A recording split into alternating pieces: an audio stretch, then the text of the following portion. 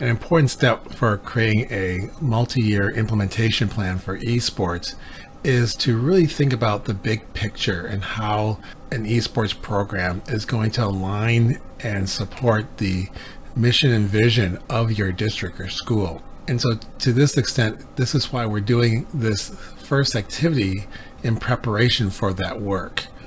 By exploring how esports can directly support and align with our purpose statements for our district or school, it really helps us not only as a team to understand more deeply what we're trying to do and why we're trying to do it, along with some of the different key ideas or concepts we want to ensure that's part of our program. It's also a way then to more effectively communicate to our stakeholders about what we're about. And we have all kinds of stakeholders. We have decision makers, we have influencers, we have others and parents and community members who will play an important role once they have an even better understanding of what we're trying to do and how esports in the districts and schools is not just about playing the games. It's so much more when we think about college and career readiness opportunities, as well as digital citizenship skills and global professional skills such as communication, collaboration, critical thinking, and empathy. These are things that are so important to utilize for developing in our students. And esports is a way to do that, because for students who are gaming, they'll buy in, especially when they recognize that building these skills is going to help them be better gamers, and at the same time they're transferable into other areas such as academics and college and career opportunities and readiness skills. So with all that, it's a big mouthful, and this is why we're going to be doing this activity where your team is going to map out what is the connections of esports to your purpose statements.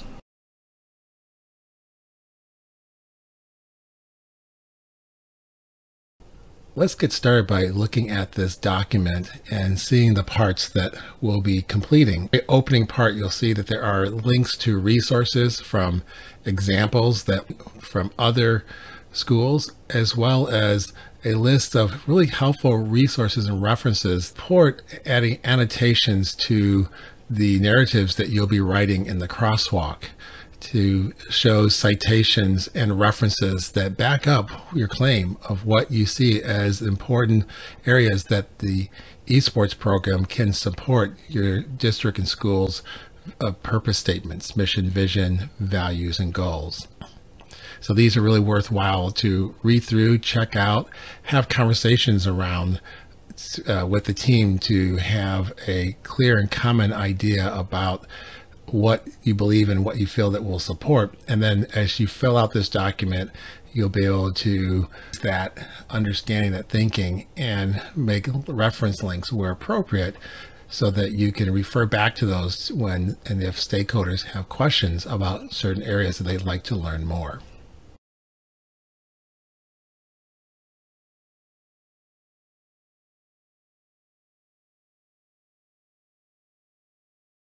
You're going to take is you're going to fill in the left-hand side with your purpose statements, your mission, vision, values, and goals. Now, some areas use belief statements, and those can go here as well. You just add the appropriate rules for that. Or if you have belief statements, say instead of values, then you just replace values with beliefs. Whatever are your purpose statements and titles, it's important that those are accurately reflected here in this first column, and that we put in all the language for those parts. Once we have these parts, this crosswalk alignment to show how esports shows and supports each indicator that you have entered here.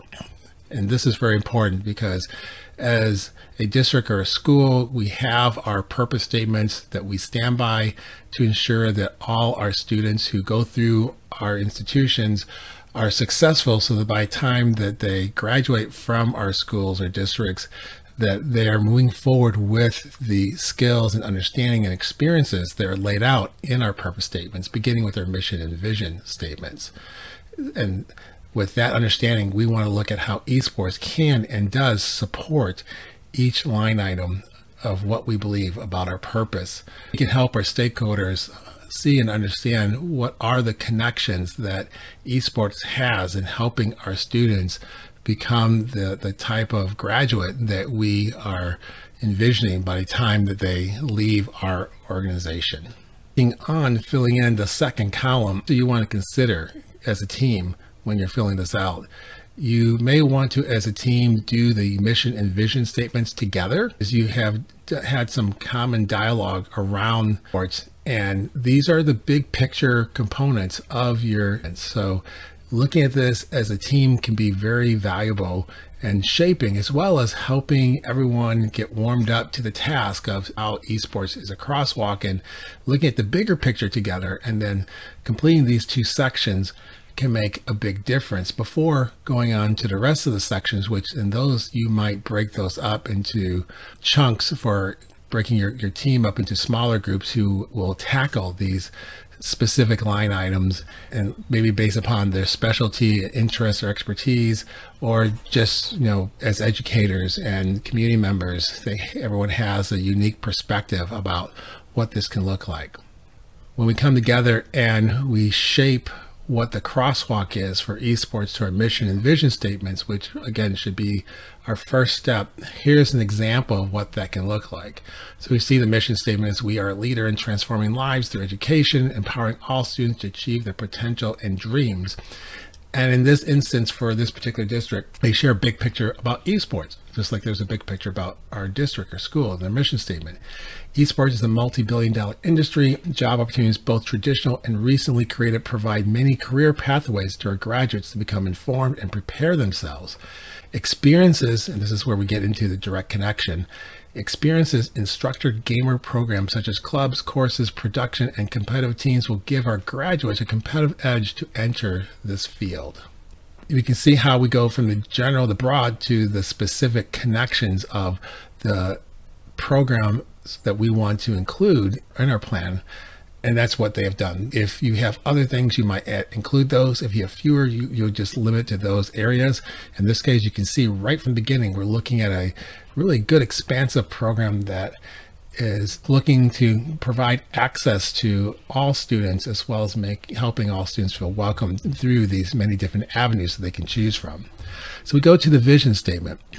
The district, in collaboration with an engaged community, is committed to ensuring that each learner achieves his or her potentials in a safe, caring, academic, challenging, and diverse learning environment that will develop productive citizens for a changing world.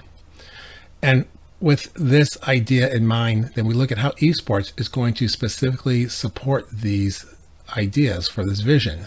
So in this case, for this district looked at was esports offers school-sponsored activities that they identify with. One national study found that 47% of participants in esports stated that this was the first school-sponsored program that they participated in, UC Irvine. Prior to esports, these students did not feel there was something in the formal school culture that reflected their interest. DePaul University. Esports gives access to more students to, quote, feel connected to the school culture, Gregory Rothwell and other authors, and creates opportunities to develop deep skills with digital citizenship based on the ISTE standards for students. The gaming community has pockets of anonymous people behaving poorly due to feelings of frustration and playing badly.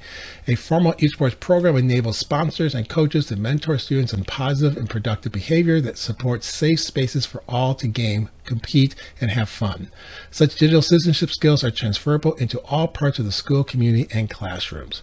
So you can see in this particular description, there are citations to several different studies and articles that support these ideas. You can also see here that there are embedded links that go to some of these sources. And so this is something that you can do. You don't have to embed sources, but it's helpful.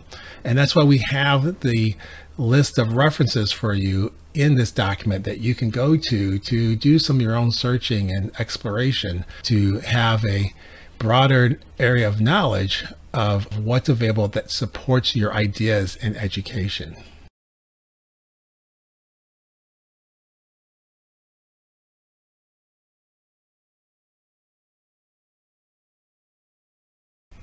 So now we're ready for our next step, which is to complete the rest of the purpose statements that represent our school or district.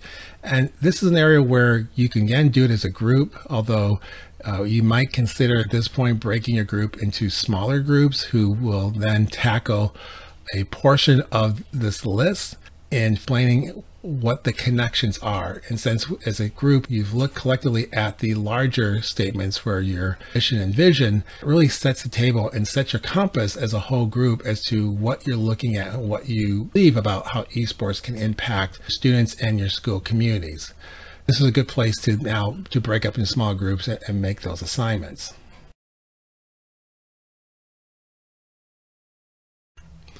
Once the smaller groups have completed their tasks and filled in this second column, now we want to come back together as a whole team and look at each line item and have the group that composed the language just explain their intent, the meaning behind what they showed and explain. And then as a team talk about, does this align with you as an entire group?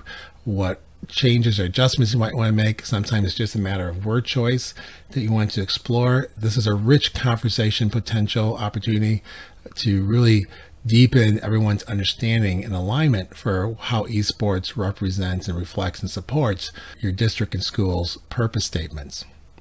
And after you've looked at each of these as a group by each line item and approved it, then you're ready to go. You're ready to now share this document with others and stakeholders. And of course, you'll be including this in your implementation plan.